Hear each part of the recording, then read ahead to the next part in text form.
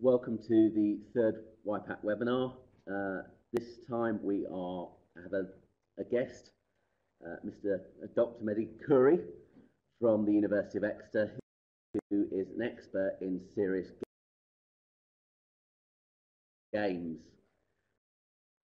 CCWI last September and understood what serious games could do for the water industry.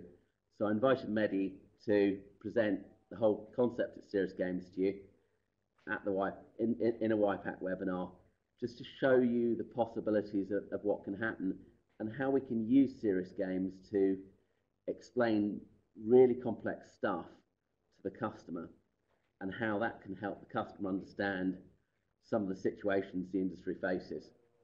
So I'll let you take over, Mehdi.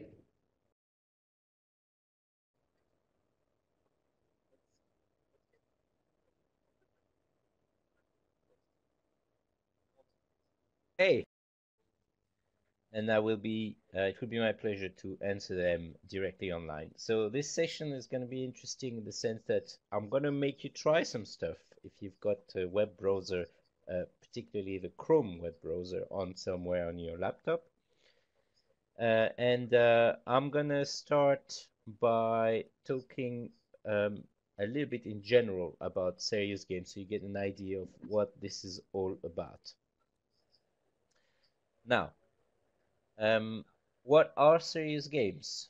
Okay, it's basically games which are made for a purpose other than just entertainment.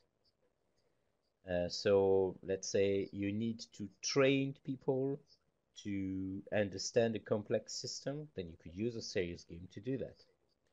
Or you need to communicate with to get back to it, yeah, you could use serious game for many things. The idea is you can also use it for connecting with customers and stakeholders in ways that were not foreseen before. There's a couple of principles that make it, if you want, more obvious. One of them is people learn better by doing. So you could give people an 80-page long report about how to learn how to operate a pump or something like that, or you could give them a game, and through that game, make them experiment with the device, the virtual device of the pump, and get used to it, operate it, and then they will remember much better. So there is this ability that people have to remember better by doing. Another bit is you're all familiar with engineering challenges, but one of the major factors that come in is once you solve a problem with an engineering solution, quite often you've spent 95% of your resources to solve the engineering problem, but the last 5% is quite often to get people to adopt it. And this last 5% is actually a big wall sometimes. I mean, there are lots of examples of technical solutions that failed spectacularly, not because they were not working, but because people were not adopting them in the right way. So serious games is actually kind of a nice way for people to play with the system. If they have preconceived ideas or bad habits or views on how to do things properly, you make them view through the game what are the best solution or what are the worst thing that they could do in the context of that problem. And by themselves, it will lead them to revise their preconception and then get on with the problem in the best rational way. So it doesn't sound like much, but this is actually a pretty good thing, especially when you have to connect with many people and stakeholders for problems that involve lots of different types of stakeholders. I'm going to show you very specific examples, so I'm not just going to talk about it in the air, you will see the prototype and all that in action. Finally, there is another thing, which is, well, technologically speaking, making a game, a multiplayer online game, was something difficult until recently, because now the technology, the internet, web browsers, and all that, it's become prevalent. And in order to make a game that could connect lots of people so they could play with an online model, and through this online sandbox, they could change whatever is going on, and then they could see, experiment with it all online together and get their act together as a team. To do that nowadays only require one programmer and a couple of weeks. While in the past, this required a team of software engineers and quite a lot of work. But the technology has matured so much that from an investment point of view, it's mature enough to, you don't need much investment to get something working. So these are the three factors that make serious games an interesting option. You add on top of that a bit of a circumstantial problem, I mean environmental problem, which is climate change.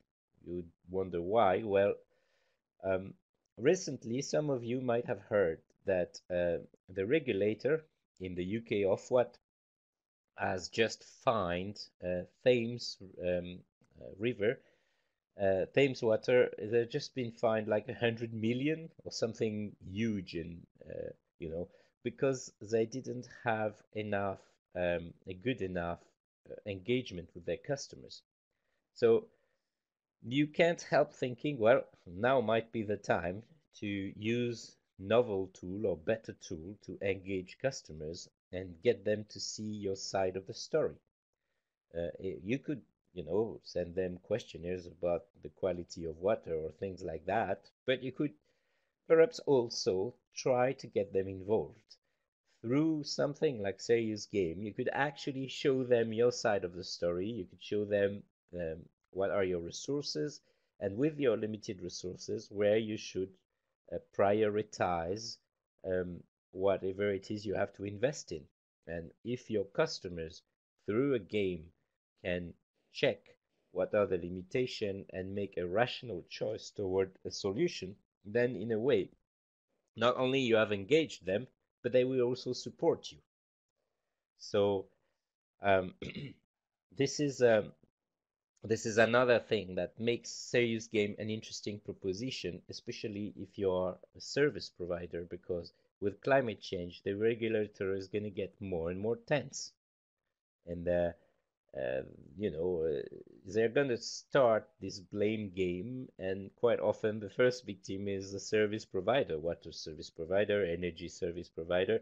So if you can really justify and show that you've really tried to engage people in lots of ways, that might go a long way.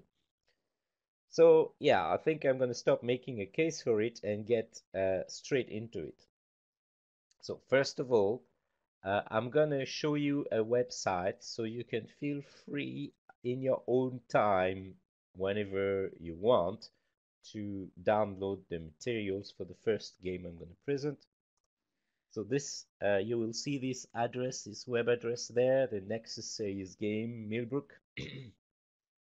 So in here, if you have a Windows computer later on, you could download by clicking on that particular link, the zip file.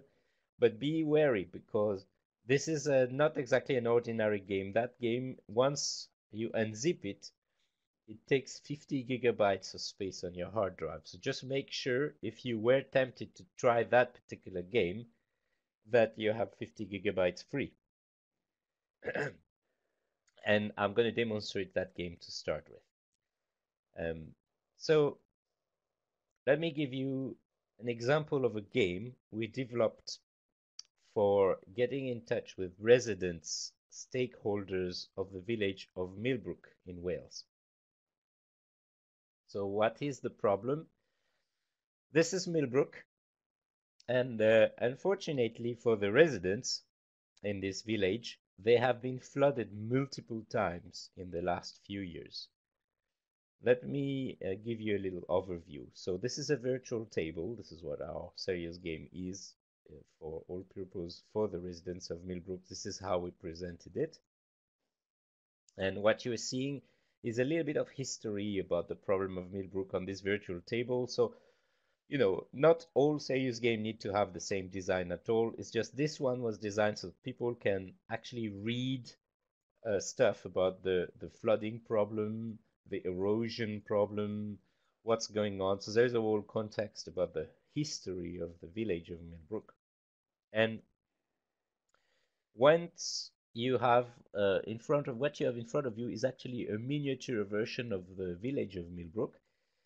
And once you have a slider here, and if you do slide up to 1.99 hour or something like that, this is actually the peak of the flooding as it happened in Millbrook.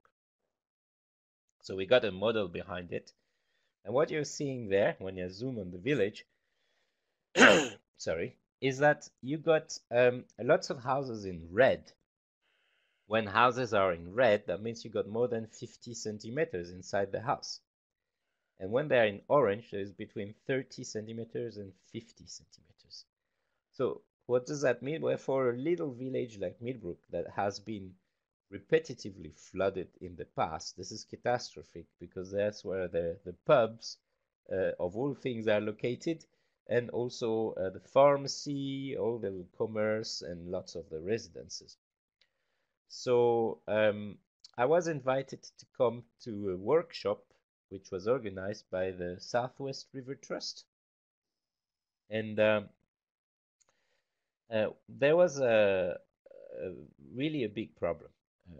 Basically, people in Millbrook, the residents, were very, very tense. They were convinced that the cause of the flooding was that this reservoir that you can see over there was overflowing inside the village. But it's actually not what was happening. They were given a very detailed technical report by the wastewater company, but the resident believed that the reason that they were flooded was that the reservoir was overflooding the place, and also they thought it was because they didn't have big enough sewer pipes under the village. But the sad truth was the level of the reservoir during the flooding was actually much, much lower than the level of the flooding in the village. In fact, the reservoir was saving a lot of the problems. At the same time, if you look at the detail of the Millbrook surface around the village, you'll notice it's at the bottom of a bowl, right? I mean, it's literally at the bottom, and the hills all around it, if you look at the detail of the fields, it's actually intensive farming with cow fields. So you could probably see the little cow fields with the path. So the intensive herding kind of cattle is the cows compact the earth, take away some of the grass, and then the water is not absorbed directly by the ground. It just flushes straight to the bottom of the village. And it's the same principle with with maize cultivation that you can see over there. So if you look at the whole picture, and I'm gonna show you right now, you've got this village. Around the village, we've divided the area, the catchment, between 3 sub areas because there's 3 farms that own the terrains around the village.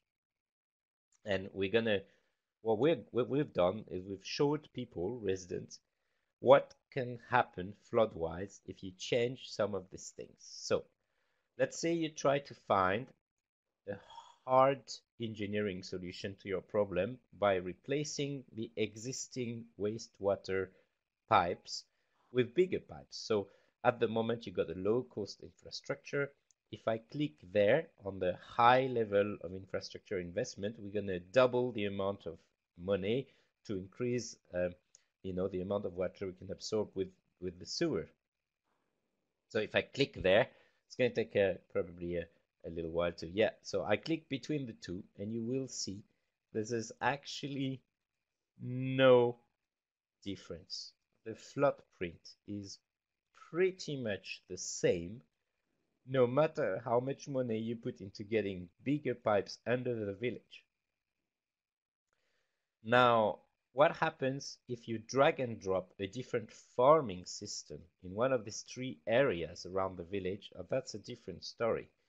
So at the moment, what we have in Millbrook is heavily grazed permanent pastures, a mix of heavily grazed permanent pasture and intensive arables. So I want to show people, I'm going to put that a little bit on the side here. I want to show you what happened when you have the mouse over the different types of farming system. You can drag and drop over the different area of the catchment. So here we got this heavily grazed permanent pasture, and each type of farming system has different properties. It will change the water infiltration rate, it will change the terrain roughness, it will also change the amount of sediments that you create, and that can possibly block the drainage pipes. And finally, last but not least, it will certainly change the profitability of the farming.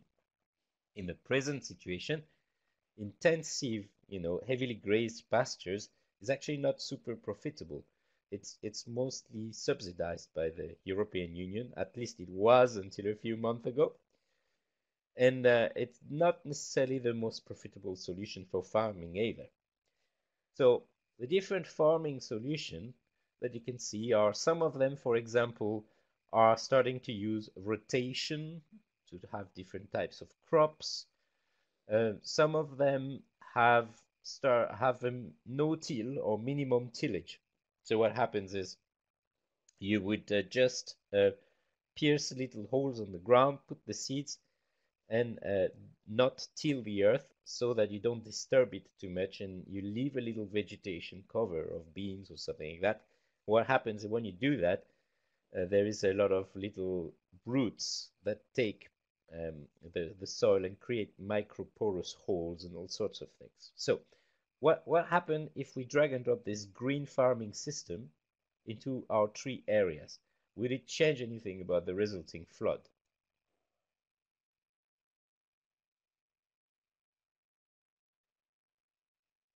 Yeah, it will. In fact, not only we have neutralized 95% of the flood or more, but we also have improved farming profitability. And we can do that without needing an expensive infrastructure investment. Now I can see that somebody is typing, Ricardo. So hi Ricardo, I'm gonna click on the list of attendees. Let's see if I can indeed see if there's any question going on. Well, I'll wait for a minute if I see your question.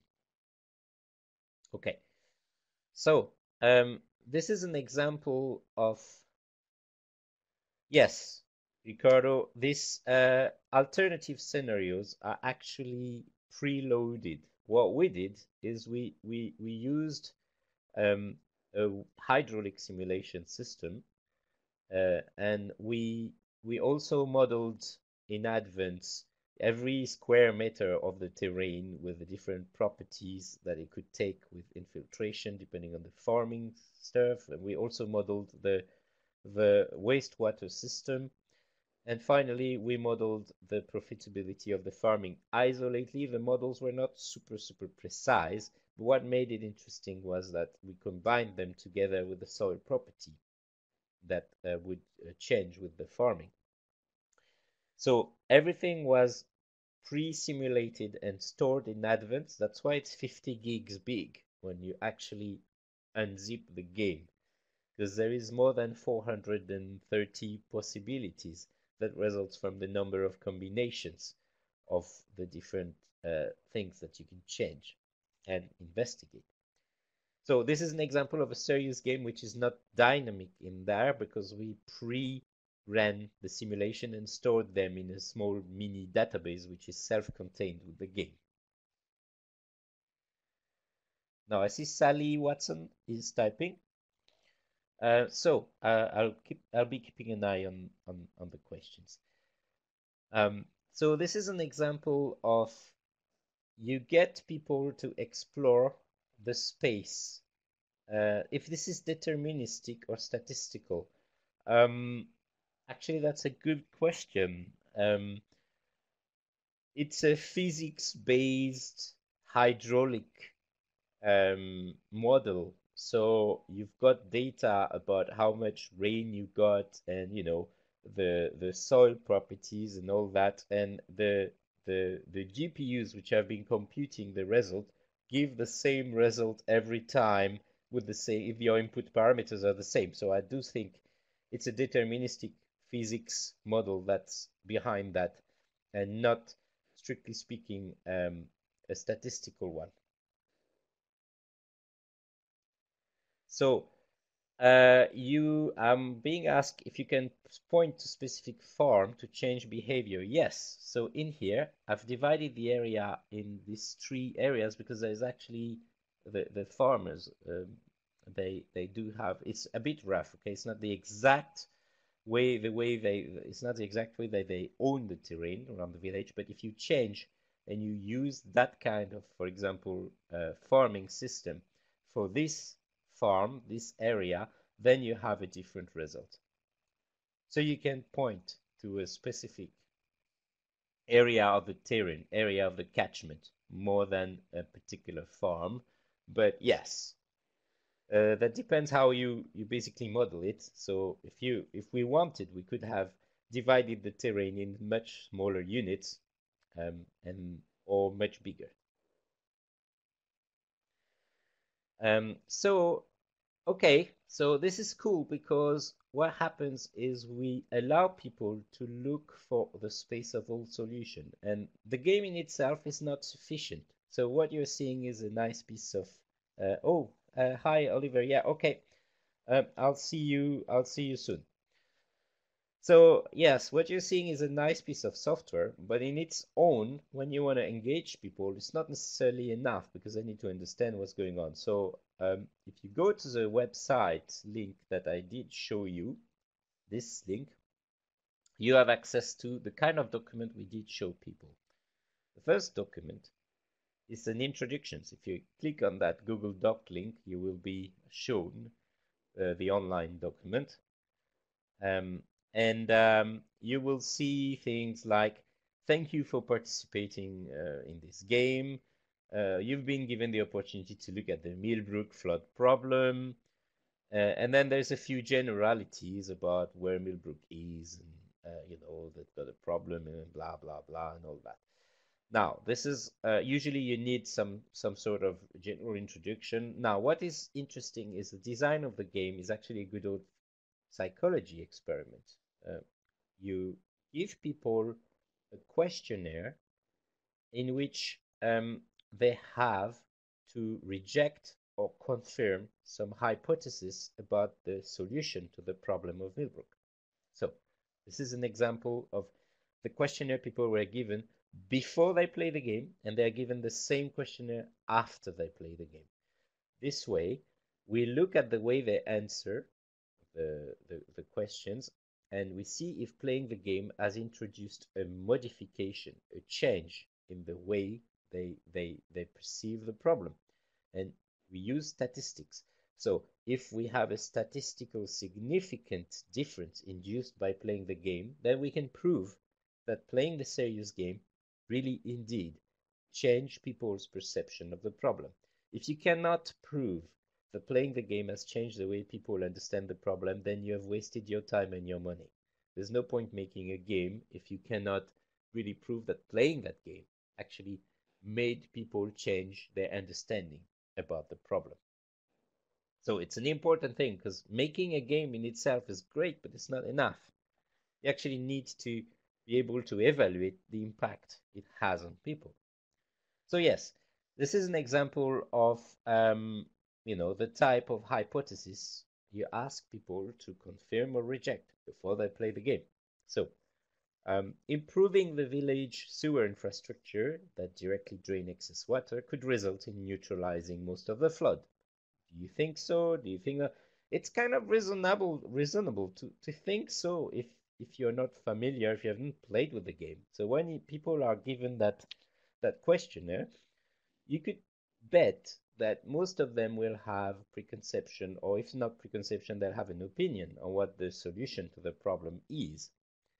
And once they've played the game and they have seen that the solution doesn't lie in having a more expensive set of pipes under the village, but in actually changing the farming systems around the village, then they will answer very differently that question in after playing the game. So I'm going to show you right here typically the kind of result we had with that. So some of these questions, I can't remember exactly what was question 2 or question 3, but these were similar hypotheses to what I was just showing you. Some of these questions, this is how people answered before the game in yellow. So you can see when they were asked to confirm or reject a hypothesis, 4 of them were neutral on the subject. Around 6 or 7 of them agreed and 6 or 7 of them disagreed. So they were kind of distributed. They were not sure, okay? One of these questions, one of these hypotheses, they weren't really sure about the answer. They didn't know about it. But after playing the game, this is where you got the answers in red. And you could see it point toward strongly disagree to disagree. So you got a strong change induced by playing the game. And the same went for this other hypothesis showed there, where immediately people tended to be between neutral and agreement, with a vast majority, I mean not vast, but most of them being neutral about it, because I didn't really know. But after playing the game, it was between being agree or strongly agree. So this is the important bit of being able to connect with people, but more importantly, getting them to understand the problem, explore the solution space, and then come up with satisfying answers that go in the direction of what you've modeled. Now, the design of the game itself wasn't just giving people a questionnaire before playing the game and after playing the game. What happens is if you leave people in front of a game like that for 1 hour, well, they're gonna click some random stuff, and they're not really necessarily gonna understand what there is to understand about it. So what you need to do is you might need to direct them a little bit. For example, while they were playing the game, I asked them, and I click on the Google Doc, I asked them to explore these given questions in the order given so that they could understand more about the solution space. So the questions were exploring, the different outcomes. So what is the combination of measures that leads to the worst flood outcome? Can you note the amount of damage that's happening in this worst solution? And then another question, which is exploring the complete opposite. What's the combination of measures that led to the best flood outcome? And then you can ask them more complicated question. So what's the combination of measures that minimize the flood but bring you an acceptable financial outcome? So what's going to cost you the least and make this flood as small as possible? So this is where it gets interesting, isn't it? Because you get people to explore the whole space of all possible solutions, the measures they can take for limiting the flood, and then you get them to take into account costs as well, and then you get them to start doing this optimization problem in which they've got to minimize flood and at the same time minimize cost. And you could add extra layers of dimensions of things on top for other types of games, especially complex flooding problem in which there might be more than 1 or 2 perspectives as far as stakeholders are concerned. So now I've just given you a general, not just an introduction to the game, but also I've shown you how it's designed and how you get people to engage with it, to revise whatever opinion they had. And the key part of the design, and I'm probably just repeating myself on that one, but it doesn't harm sometimes, is to make sure that you've got this hypothesis in a pre-game questionnaire then in a post-game questionnaire, and then in the middle, when they play the game, to have this series of questions that helps them a little bit to explore different aspects of the problem. And once you got this, then you're set. You're set for that type of game, which is about, engaging residents and stuff. So, more like to the fact is what was the effect in the terrain on the ground of playing that game for the people in Millbrook, for the residents. Like, this is kind of funny because only two residents from Millbrook actually turned up to play the game.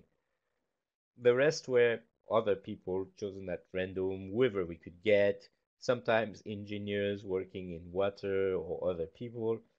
I mean, all sorts of people were selected. But what happened is one of the two people that came to play the Millbrook game was the accountant of the parish. And believe it or not, I don't know if there's a lesson to take in there, but as soon as the accountant played the game, very soon after the parish meetings, they started to literally change their financial priorities, and instead of investing in bigger pipes, which was a costly endeavor, they started to support the farmers so that they could change the way they were planting the terrain around the village. So this actually, playing that game with only two of the residents, led to a direct change of the financial priorities and the way they were supporting the farmers around the village. And I suspect this particular template doesn't necessarily only work for Millbrook. This problem is probably something that can be repeated in quite a few places in the UK and not just in the UK. All right, so I've shown you one example of game, and I've been, talking about it and all that. Now I'm going to show you something completely different that you guys can play if you wish to. All right, so let me show you. There is this website. If you Google Symphonexus, so let me spell it, Symphonexus. I'm going to copy that in the chat. I'm going to copy the address. So if you've got a Chrome web browser, and I'm very specific on that, you need a Chrome web browser to be able to play the game, otherwise it's not going to work. Unfortunately, the programming team is me, so you got one person as a programming team, so I didn't have time to make the game for like different browsers. But if you go there, you will be directed to the main website if you've got a tab, a Chrome tab or something open on the side. And if you go to output, then there is something called Serious Game there. So if you click on it, you'll be redirected to this page. And on this page, there is a link here, just located here, which is actually the access to the Symphonexus Serious Game, a very, very different type of game that I'm going to demonstrate right now. And you'll be able to play with it at the same time to make it a little bit more interesting. I am seeing some sort of updates. I don't know if anybody is. Yes, the named host has left the meeting, but that's okay. I knew that. All right. So if you click on the link, what will happen is you'll be redirected to the site. I would personally advise you to actually take the time to sign up to create an account, because after you've played the game, then you can see how you've done on the ranking board of scores in the game, and therefore your performance, also it will stay kind of anonymous, you'll still be able to see it, and we can discuss on what policies work best and all that. So in my case, I'm gonna log in as myself,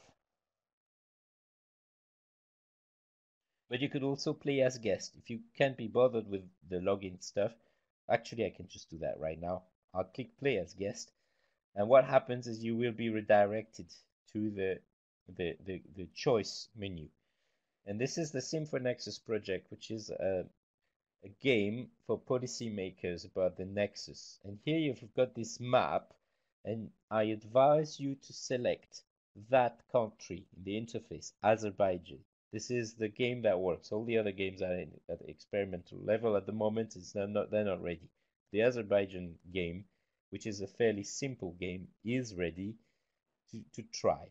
And when you have clicked on the map on Azerbaijan, if you click on play here, you will then be redirected toward, this little questionnaire of hypothesis. You don't have to fill it in. You can click on skip if you want and just get to the game itself. We're not doing an evaluation right now. And once you click on that, you now are redirected toward the game interface. And this one is very different. It's a in-browser game. So you get a little introduction, same pattern as before, and a series of questions in which you could explore by answering the question in the given order, the different solution space of the game, a little bit like in Millbrook before. And you've got a few things about control. So you're advised to use a mouse if you can, because it's just easier to control with a mouse. In my case, I'm going to show you a little bit what's going on. So SimForNexus is this big, gigantic European research project in which they want to model the nexus of water, energy, land, food, and climate. And the goal of that particular game is to save the nexus. So let's just say there are things happening, let's say climate change and things like that. And you want to make sure that the health of the water part of the nexus and the energy part and the land part and the food part and the climate part is overall quite high. You don't want to just, have a cheap, plentiful of energy, but have the rest of the problem just sinking. So this is a game for citizens, scientists, not exactly school kids, but let's say more like students, but also possibly policy makers. The idea in there is there's no school for policy making, and these technical things about water and energy have only been modeled isolately in silos. So usually if you are an energy service provider, you don't necessarily think about the consequences of what you're doing for the water sector, and vice versa. If you're a water service provider, you might not necessarily be too worried about the impact of what you're doing on the domain of water, food, land, or climate, for that matter. So this particular game is actually quite simple when you look at it. You've got to make sure that your nexus health is as high as possible. It's the average of all these 5 health bars that you see in the rainbow: water in blue, energy in yellow, green, we've got land, and food in brown, and climate in purple. So if you don't do anything, if you just do business as usual, you start the game in 2020, you end the game in 2050, and you would click next turn. I'm not using any policy at the moment, I'll get to that.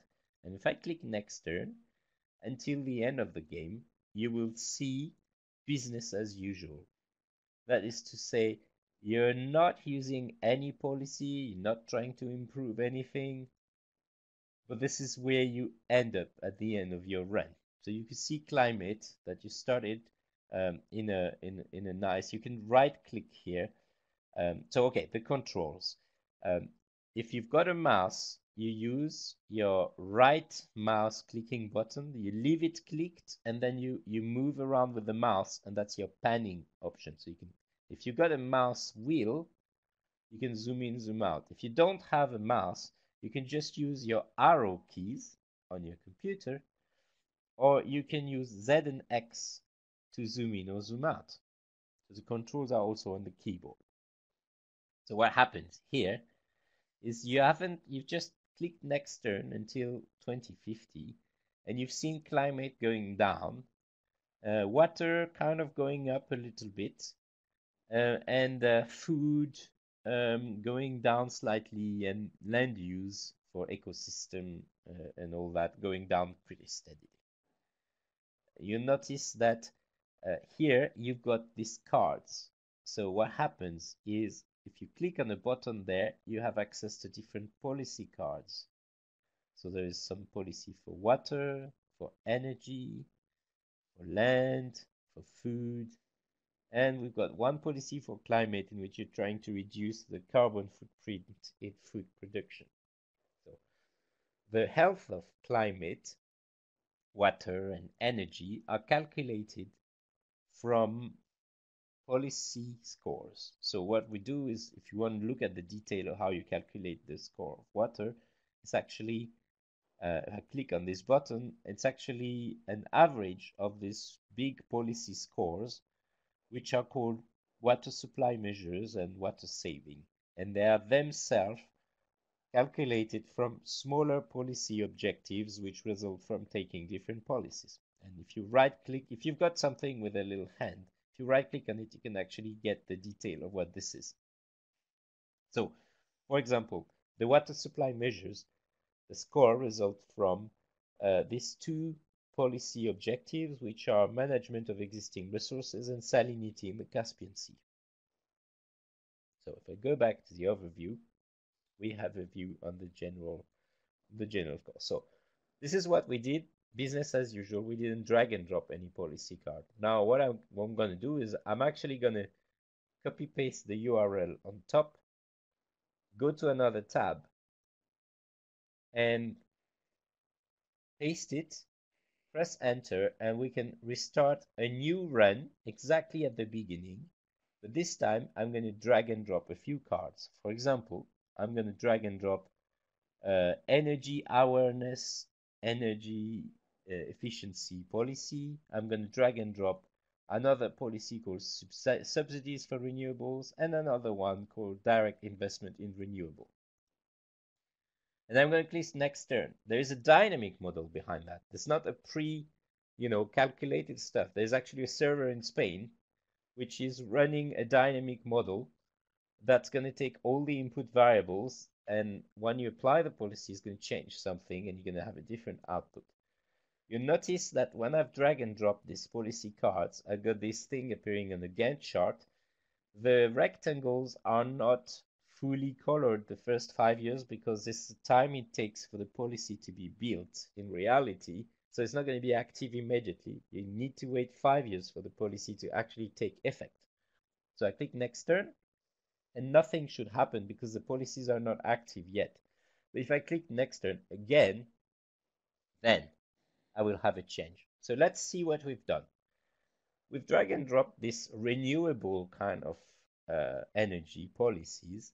And before, when we had business as usual, you would see the climate thing staying pretty much getting slightly worse, and the energy stuff going up. So you would get energy a little bit cheaper every time, a little bit more of it. While in the other scenario, where you've actually dragged and dropped these energy renewable policies, your Nexus health score for energy is actually going down noticeably. And your climate is actually going up. So I'm going to go back to the previous one. It was flat, the purple line. Here, it's going up. Not by much, but you're not going to increase climate massively just by increasing tree policies. Obviously, it's something you can influence little by little. So what's been happening? What's the explanation behind that? Why would energy go down? Well, the thing is, if you apply, these renewable energy policies, it might have an impact on how cheap and plentiful energy is. And in fact, it's probably not as cheap as using coal or nuclear used to be. So energy is going to be a little bit less accessible, but at the same time, the counterpart is you improve your amount of greenhouse gas emission. And you notice that the health of the climate is actually derived from computing these policy scores, which rely on the emission surplus, so the difference between the greenhouse gas emission and the greenhouse gas sequestration.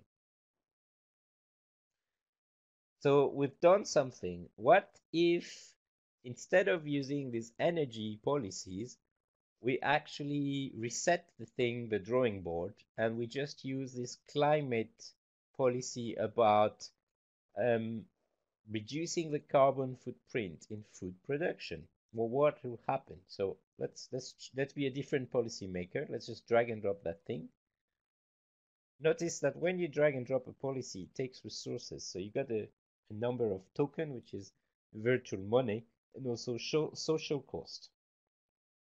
So to make the game a bit more interesting, what you want to do, sorry, is increase your Nexus Health score, but try to minimize the amount of expenses. But you can play the game in as many ways as you want. I mean, there's different ways to play it.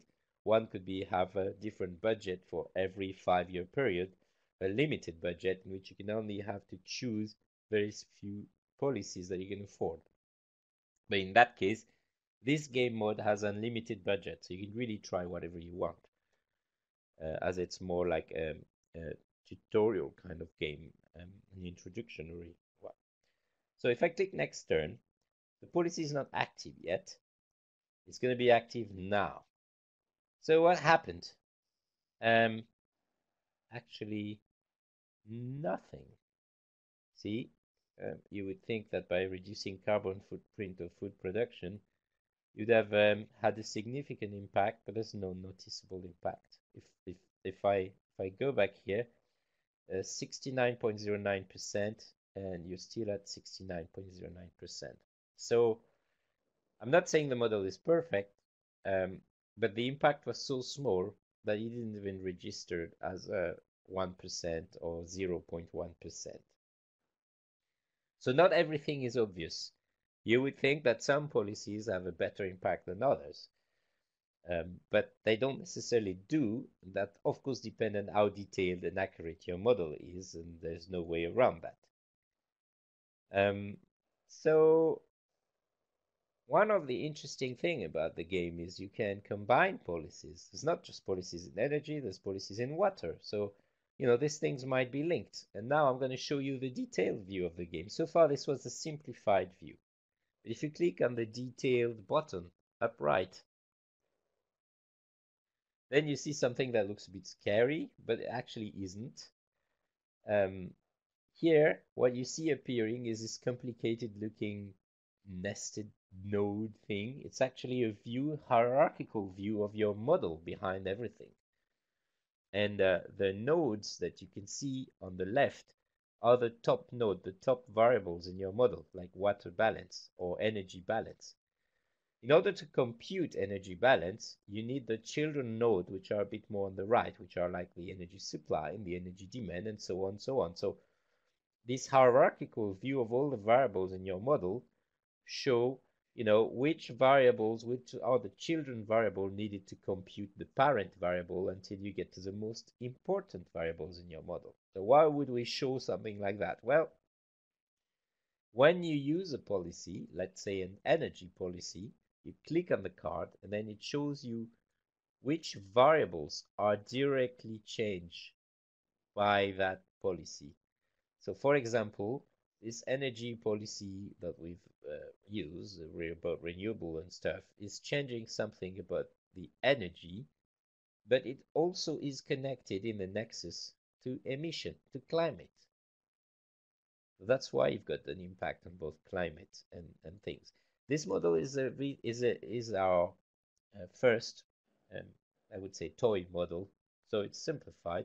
In truth, there's a lot more connection with other areas. We've got more complicated games in development, like Greece, in which you've got a lot more relationship between the domain of water and energy. And we've observed in more complex models that, in fact, the area of the nexus that has the most impact, the most complex impact everywhere else, is when you change something about farming. If you change something about the way you produce food, has an impact everywhere else, in the way you use water, in the way you use energy, on the way you use the land, but also on the climate. And this is some of the lessons we're starting to learn, because this is an exploratory thing. Nobody actually has put these different areas of the nexus together before. So yeah, you're starting to have a picture. Now you can see there are other things over there in which you could see, for example, what's the composition of the energy demand. It's mostly domestic, services, and then industry and transport. I mean, you could start getting a picture if you want to analyze what's going on behind the figures and the model. And here you've got, actually you can click and you can see how variables are changing throughout time. And if you click on one of these things, you will see the nodes, the children in nodes used to compute that variable. So for example, the emission balance, if I click on it, I will see the two variables which are used to compute it, and I can go back and explore the timeline of how the variables have been changing. So this is the detailed view. It's not necessarily for everybody, but if you start to want to investigate what's going on, then you can have a greater idea. So we've done that for Azerbaijan. We've got another prototype in the development, which is Greece, which has 14 different regions, and whatever you do in one region will impact all other 14 regions. So it's a much more complex example with something like 11,000 variables, but it doesn't look impractical when you look at it, because it looks very similar to that. We've simplified it with this kind of interface, so you don't have to. I mean, the tree here is more complex, but we also pruned it. And the truth is, even here, when you've got a gray node, you click on it and it shows you the hidden variable that you don't necessarily have to see at first. So it's quite accessible. All right. I think I've given you, we're probably coming toward the end of the timeline. I've given you a pretty good overview of two types of serious games. One was for engaging, residents and stakeholders on the flood problem and communicating with them what was the issue. Another one was more about policy making. Now, it's really easy. In the sense that technology is mature, these things are quite cheap. Sally is asking, what's the timing on the EU project delivery? Well, the stuff should be delivered in the next few months, so 2-3 months. This is the first one of a series of literally 11 case studies. So this country, we got Azerbaijan, but if I go back in the interface, we also have other countries. So in the case of